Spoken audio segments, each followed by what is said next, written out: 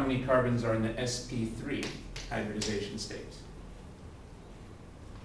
For this molecule, how many carbons are sp3 hybridized? 6.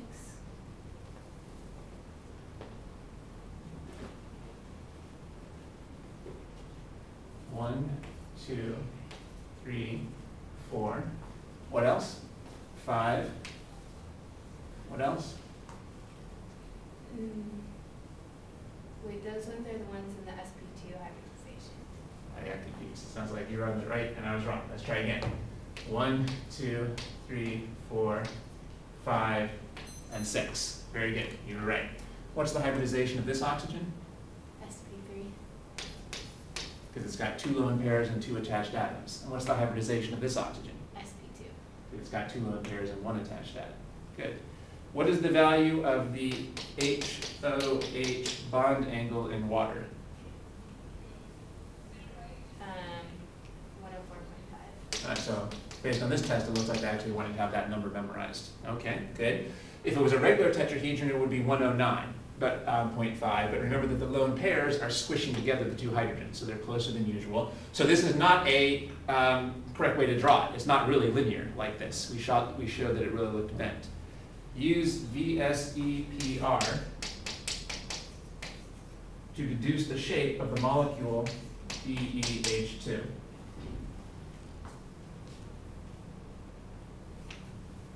Any ideas? Use VSEPR to deduce the shape of this molecule. Well, BE has 2 lone pairs, and each has a lone pair. So there's a single bond between H, BE, H. So it's linear.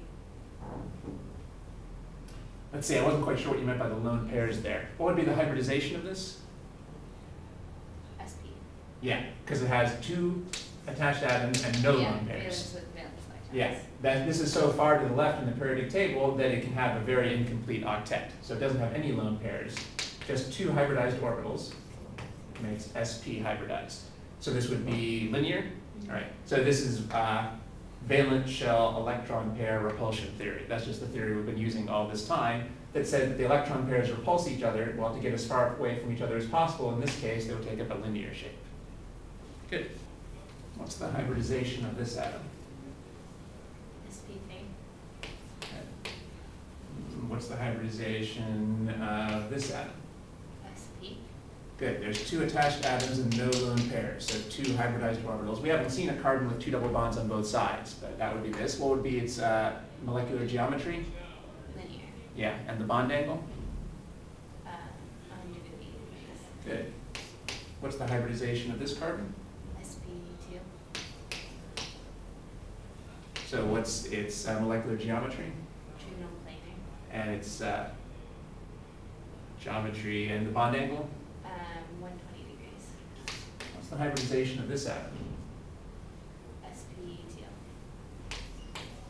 There's 2 attached atoms and 1 lone pair.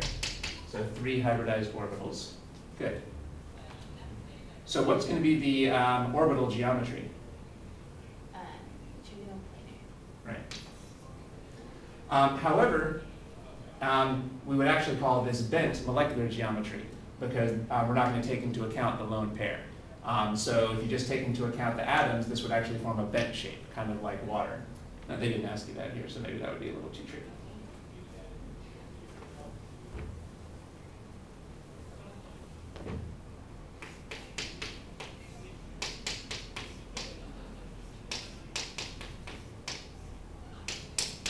How many sigma and pi bonds do we have here? 5 sigma bonds and 4 pi bonds.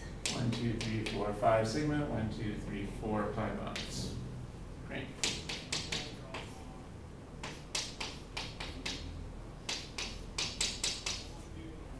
How many sigma and pi bonds here? 5 sigma and 3 pi. 1, 2, 3. Up. 1, 2, 3, 4. Oh, you gotta be careful on that one. 6 sigma. So what we should probably do here is actually draw this out. This would be easy to lose some credit on. So what did we decide for the number of sigma bonds? 6.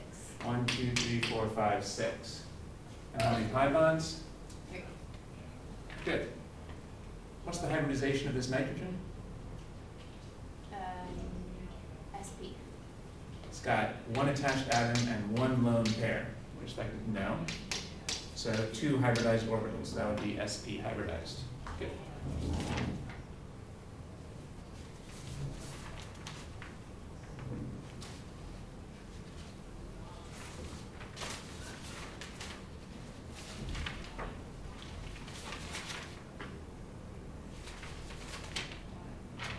Okay, well that's hybridization and bond angles and sigma and pi bonds and the orbital diagrams for sigma and pi bonds.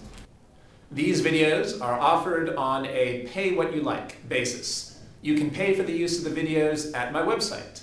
There's a link to my website in the info box. The address is www.freelance-teacher.com/videos.htm.